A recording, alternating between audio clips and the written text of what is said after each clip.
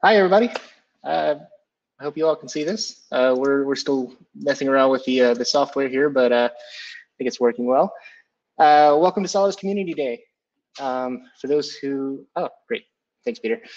For those who don't know me, my name is Sean Denny. I'm one of the Solidus Council organizers and a member of the Solidus Stakeholders Group.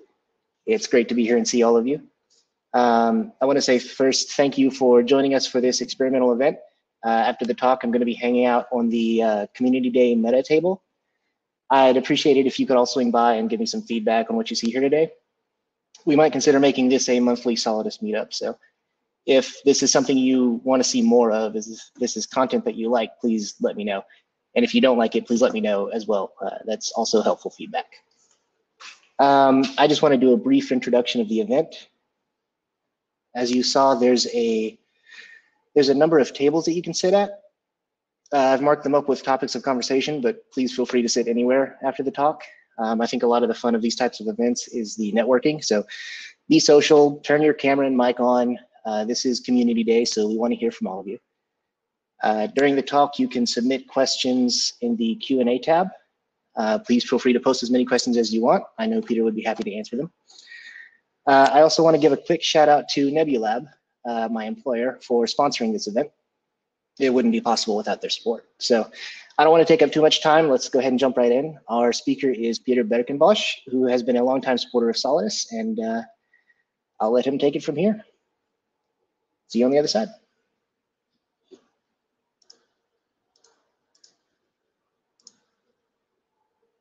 Let's see.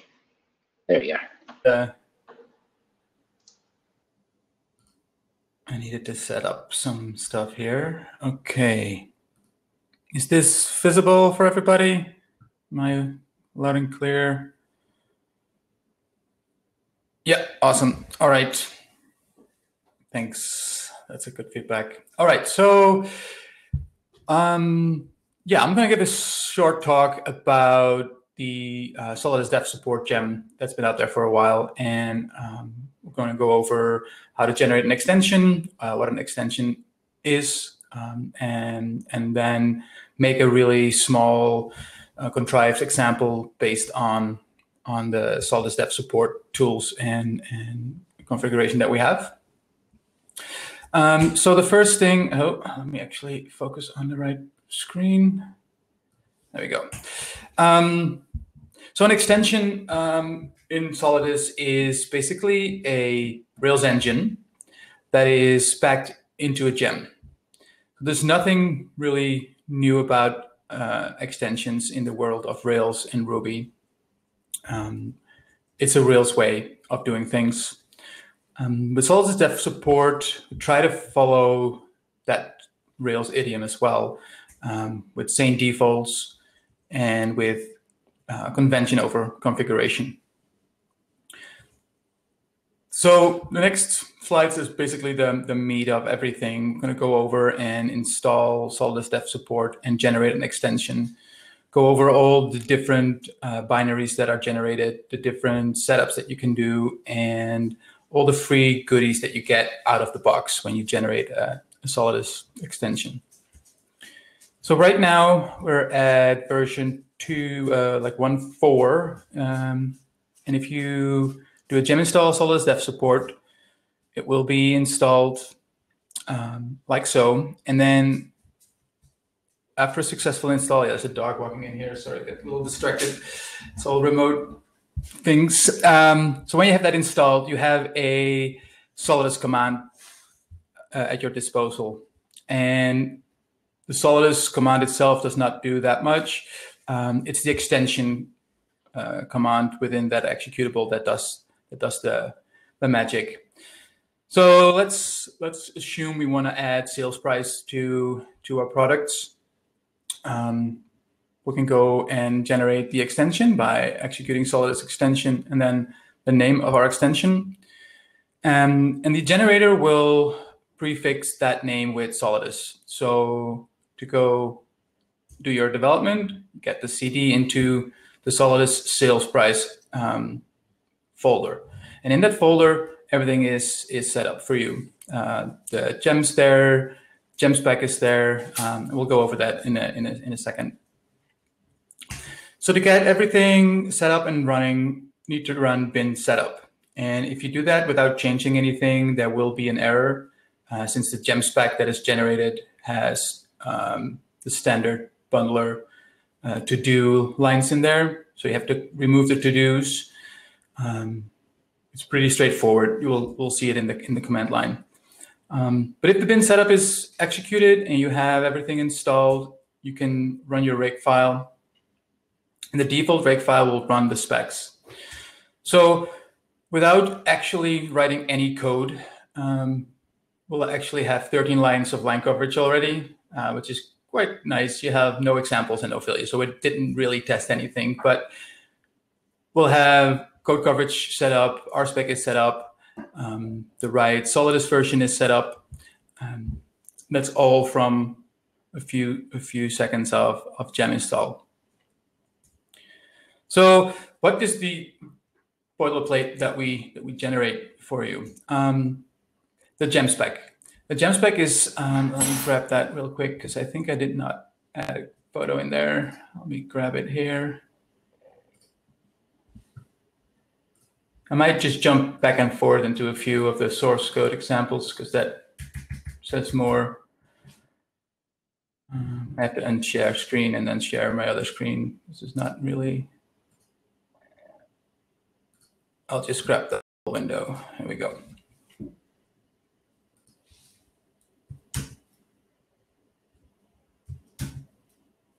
There we go. So what it does, we have the gem. We have a version for the specific extension. This is what I changed, the summary and the description. That's where you get your to-dos. And the dependencies that we add is Solidus core, so it has to be bigger than 2 and smaller than 3. And then Solidus support. I won't go into much details in Solidus support, but it's a wrapper for version checking and migrations, and there's some additional tooling there. And then for the development, we need our Solidus dev support. I think what I'll do is I'll just get this here. There we go. That works too. All right, so that's set up out of the box for you. We'll talk about RSpec already, and when you run it locally, it will just grab your current setup. But there's also a really powerful, and I was amazed that I didn't notice this before, the Circle CI config that's added is extremely powerful. There is a concept of orbs within Circle CI where you can reuse test setups and configuration. And with this extension, we automatically out of the box have test support for all versions of Solidus that we support, including master and also a matrix testing around MySQL and PostgreSQL. So for every version that we support, and for the database, MySQL and PostgreSQL, you'll have a Circle CI setup that is up and running. I have a sample, oops, that went a little bit too fast. A sample here for the Solidus Affirm v2, which is really, really powerful. So every week on Thursday, there will be a spec run done on all the different setups. So for every version, with all the 2 databases. So if upstream Solidus something breaking change happens, or it's breaking your particular extension, you will know on Thursday if that runs. And of course, you can also change that. So configuration, but everything is adaptable. Yeah, that's visible. Right, so let's say you want to do it every Monday. I think that should be a 1 then. I'm not too familiar with the cron setup, but that's really, really powerful.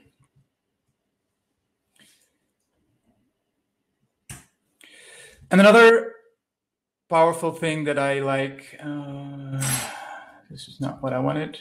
Let me see if I can do that one more time. Yeah, there we go. Another thing that I really like about Solidus Dev Support is the sandbox. So in the past, and I think we actually have that in the guides as well, if you wanted to test your extension, you just install Solidus, set it up, add the extension to the gem file, to the local path, run it, bundle it, install it, and then play around with your extension in that particular Rails and Solidus install. But with Sandbox, we can create a local sandbox in the extension that will set up Solidus, like a Rails application, install Solidus off device, and your extension runs all the migrations and make sure that you have something that's up and running for testing your, yes, Ilya, perfect. That sandboxing is awesome. So if you run that, you'll get a message like this. And by default, we use SQLite 3 and the main branch of Solidus. And as you can see in the documentation, we can change what database adapter or what Solidus branch we want to run to as well. So by default, we're running on master and SQLite 3. But if we want to run on Postgres, we'll just export the DB and variable, set the Solidus branch, for example, to 8.5. We'll have to update the bundle, run the sandbox again, and then we're running on 2.8.5. So another interesting file is the Rails binary. It's a little bit different than when you just generate an extension because we separate two different functionality there. And I'll jump back on that in a second. But by default, all the Rails commands are forwarded to your sandbox. And if there's no sandbox present, it will generate it for you. So in this case, if I did the bin Rails server or bin Rails S, it will start up my server. And if I open up my local host, we'll see the older images from 2.8.5. Yeah, we changed that, Taylor. I'll get back to that in a second. So if we want to do the latest release, we can also set the branch to a release or a tag even. So the latest release 2 days ago or 3 days ago is 2.10.1. So if we export the Solidus branch to that particular version and we bundle update, we run the sandbox, we get the same message also that we are on Solidus 2.10.1 now. And if we run the server again, we'll see the new images, the new setup. We're now actually running PostgreSQL on version 2.10.1 Solidus. So I'll get back to that in a second, but the Rails command, everything is forwarded to Rails sandbox if it's not generated. Otherwise, it will be forwarded to Rails engine or engine Rails, one of the two. And so yeah, you have some more binary files in the bin folder.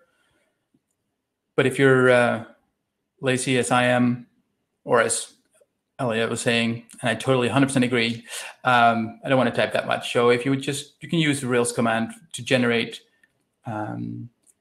anything, and all the generation will be done inside the extension. Every other command will be forwarded to the sandbox. All right, so how would that look? We'll create a sales price. So the first step that I wanted to do is to generate a migration.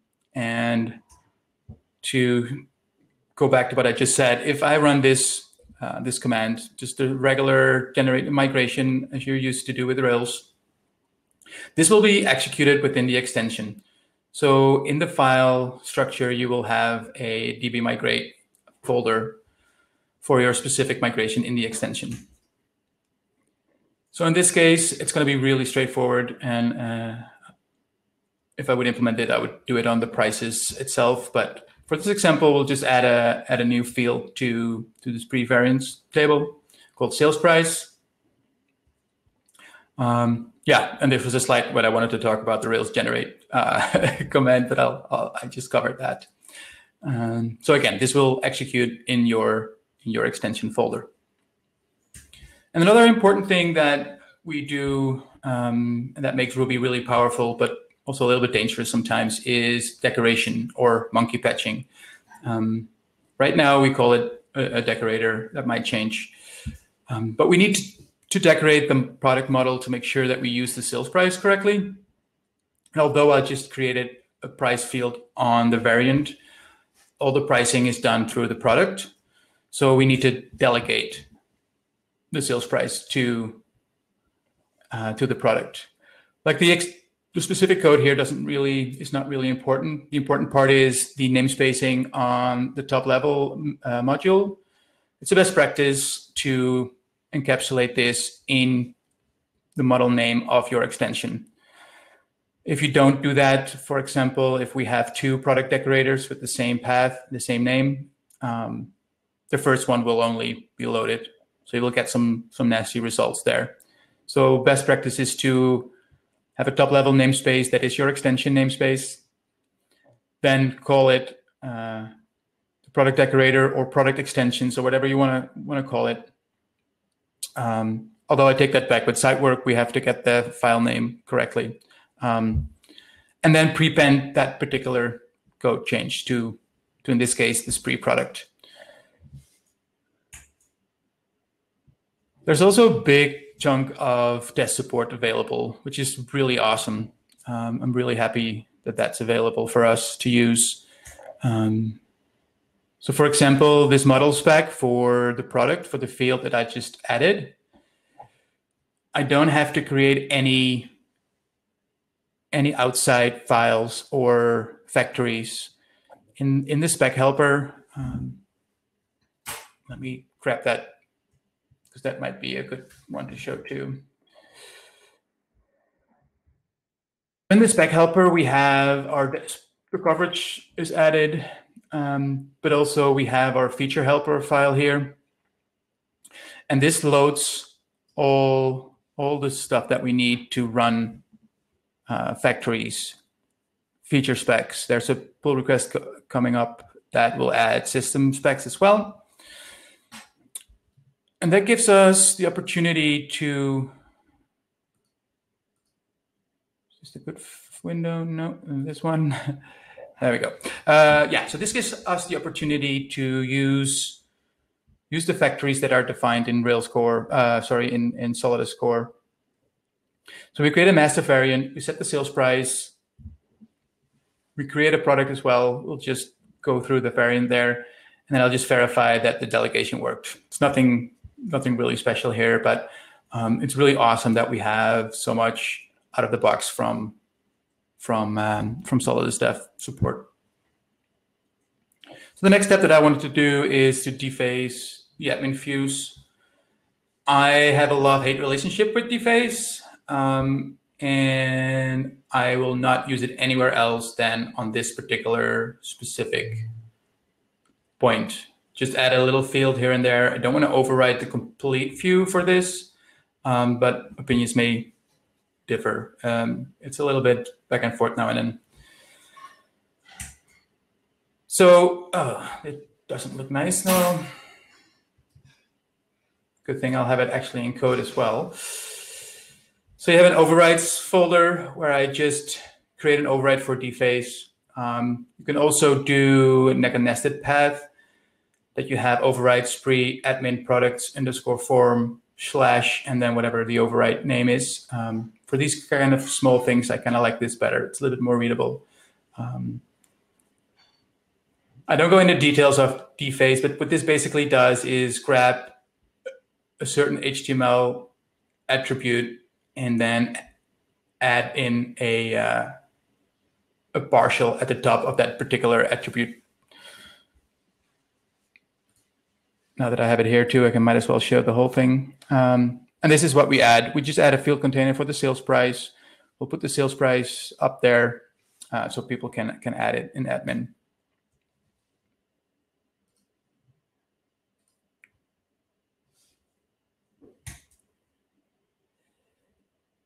Yeah, there you go. That's that image came out better than the previous one.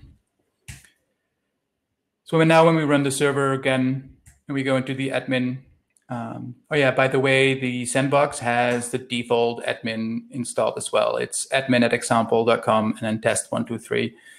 It's all documented as well, but just so you know, here too. So right now we have the sales price here. It's just a field. Doesn't do that much. The red label there is because we don't have a translation file for it. We need to do that in the I-18-1 folder. And for this example, I just skipped it. So we can change that, add a price there, save it, and then we have the next challenge. I usually don't do this. Most of the front ends are being rewritten anyways. So either upgrade the helpers, give an helper available for people to join, to add in their own front end, or if it's not available, look for an extension point in the configuration to make that happen. But for the sake of this argument, I wanted to show another generator that's available. You can only do that when you have your Solidus front end present locally too. So if you want to do this command in your extension, you'll have to add the dependency to Solidus front end. Otherwise, you'll get an exception. So what this command will do is it will grab the products, the card form partial from the products folder out of the front end extension, and then copies that into your product. So it will be app fuse spree products _ cardform.html.erb. So you can overwrite that file. And like I said before, I will not never ever use deface for that. Maybe a little bit strong opinion, but I'll just don't. This gives you the opportunity to go into the code and add. These things are not really nicely put, but anyways, you can see it here. So what I added just a little snippet next to the price. That if there is a sales price present, we're gonna get some strong notification there and say, well, it's available now for this amount. And also note there is display for or display money helpers in models available as well. I just went with the Spree money new. There's a better way of doing this. Just don't copy this directly. And then if I refresh the page, we'll see that I made a small typo on the promotion. This is the best promotion for nobody want to buy that. Yeah, it's a good deal. Had to be 25. Anyways, that's the gist. That's the gist of it. I was planning on going into some feature specs. I ran out of time a little bit today, but there's feature specs available that you can log in as an admin and check these things as well, just like a regular Rails extension. I might follow up with a blog post around this and dive in there a little bit. Yeah, I think this is most of what I wanted to share about building this extension. I want to share a few resources that are really good for looking at extensions, but also finding sample extensions or inspiration for your own extension if the extensions out there are doing too little or too much or something else. I'll highly recommend forking and do help people developing their extension, but you can find them out there. So yeah, Solidus Dev Support is on the Solidus.io main organization. There's a part on the guides, probably rewrite that a little bit in the future. There's also an awesome site that hasn't gotten enough attention, I think, because I rarely see people talk about it, is Soliton. It's built by Nebulab, and it searches GitHub for Solidus extensions. It's really good. I kind of like to use that to see if something's out there, or when I need inspiration or find extensions. You can also go to the Solidus.io contrib organization. Those extensions are all third-party but supported extensions. That's the plan, at least. Yeah, that's all I had. I see one QA thing popping up. No. So you can also just run bundle exec rspec and then your file that will load. The rake command just runs the main rspec file, the main rspec by itself, and I think it checks for sandbox presence. So if there's no, or not, sorry, not sandbox, dummy, the dummy Rails app. But yeah, you can run a single spec, just like any file. So the rspec spec, my spec, that will work.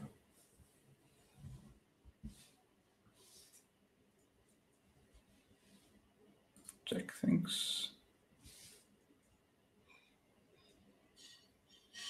Right, that's it for me. Thanks. You can follow me on Twitter, by the way, if you want. And I'm just Peter Berkenbosch on GitHub and almost everywhere else. So thanks, everybody.